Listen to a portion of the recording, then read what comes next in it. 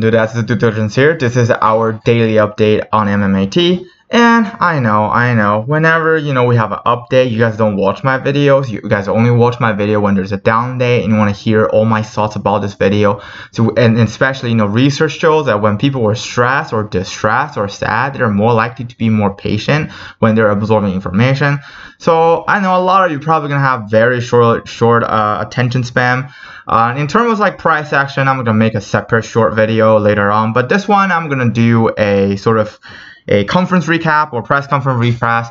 All you guys really need to know is basically it's almost like George read my script and he literally talks about everything I talked about in my previous video. And you guys can call me a sidekick or a psycho, whatever you want. But I will still go into it and I will pull up their presentation. They basically read it off of their investor presentation from like the previous months to talk to you about like what are their products and all these kind of things.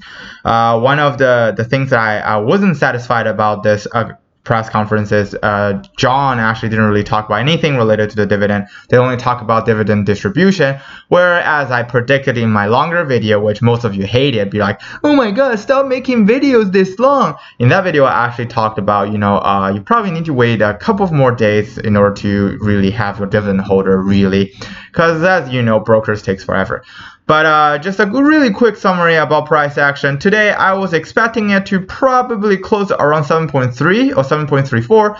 But as you can see in this section, this is definitely retail selling, okay? This is retail selling. This is not institution coming in or shorting stuff. This is retail selling, okay? So a lot of you who don't watch my channel probably sell. But, my price position is as, clear and as correct as usual. It touches 8, but anyways, I'm gonna make another video on that one. So right now we're just gonna talk about George's presentation.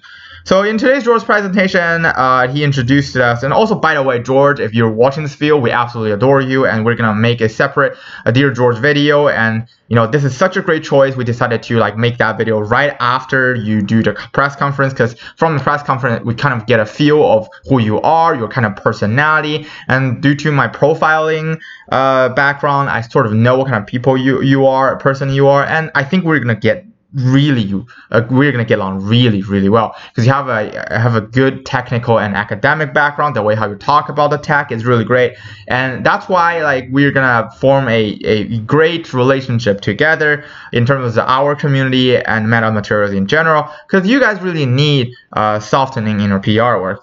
And you guys have really great product. We already know that, right? Okay, so from your presentation, we know that your 5G reflector is super great, and I see potential in a lot of these telecom companies, as I indicated in my Discord. And you have, invisible antenna enhancement for indoor 5G. And one of the biggest problems with 5G is the signal, right? And it really cannot pass through objects when there is some obstacle in front of it. It's literally fucked. But you guys solved that problem. But in terms of like commercialization and everything, we can talk about later. And for LiDAR, this one I don't really agree with you guys. I don't think this is a key problem to solve here, because a key problem with LiDAR is its noise, and the LiDAR itself, it has to reach certain distances. For those of you who are interested in, our due diligence on LiDAR, me and number 2 actually did a huge amount of research on LiDAR and autonomous cars. It's a long story, but if you guys want to hear about that kind of things, leave a comment down below. Or if you just have any question about this press conference, or maybe I'm moving a little bit too fast because I'm trying to make a shorter video for you guys, also leave a comment down below, or just simply replay this video for a couple of times. Okay, and then another thing that they're talking about was NanoWeb, and NanoWeb's been out for a long while now. If you go on their website, it's there, and I really think they need a different way of marketing it. But you know what? We're gonna put that in the addressing George video really, and I think this is a really great product. And we have the solar energy, as I predicted in my preview. They're going to talk about their contract with Lockheed, which they did, and they also they talked about another contract with another solar solution provider. We can get into specifics of all these products, but right now, what George really needs to think about is finding a proper go-to-market so it can attract a specific type of investors right now. Okay. And you have Air Fusion, which is the thing I talked about in my preview with Airbus.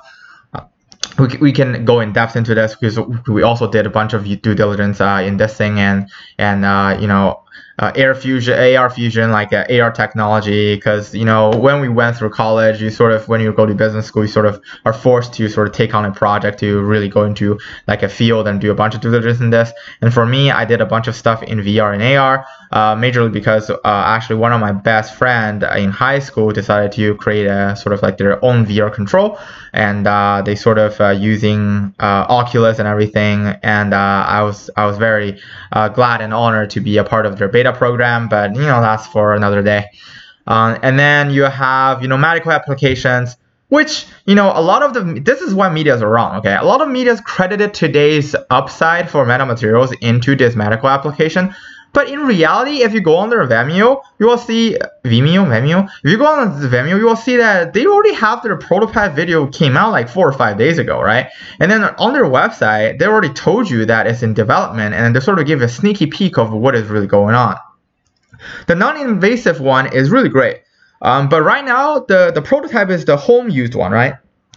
The biggest market is the portable one, okay? Is where this one lies, okay? They haven't pushed out their prototype yet, but I think it's going to have a huge potential in the market. But anyways, this is basically the recap for the metamaterial press conference. Really not that much things juicy. A lot of people in my Discord are saying they're going to drop a bomb and be like, okay, we're partnered up with Tesla. I don't really think it's in their place or it's the right time to really tell the public that yet. But we probably will see a small upside tomorrow, consider a lot of people just coming back and watch the conference.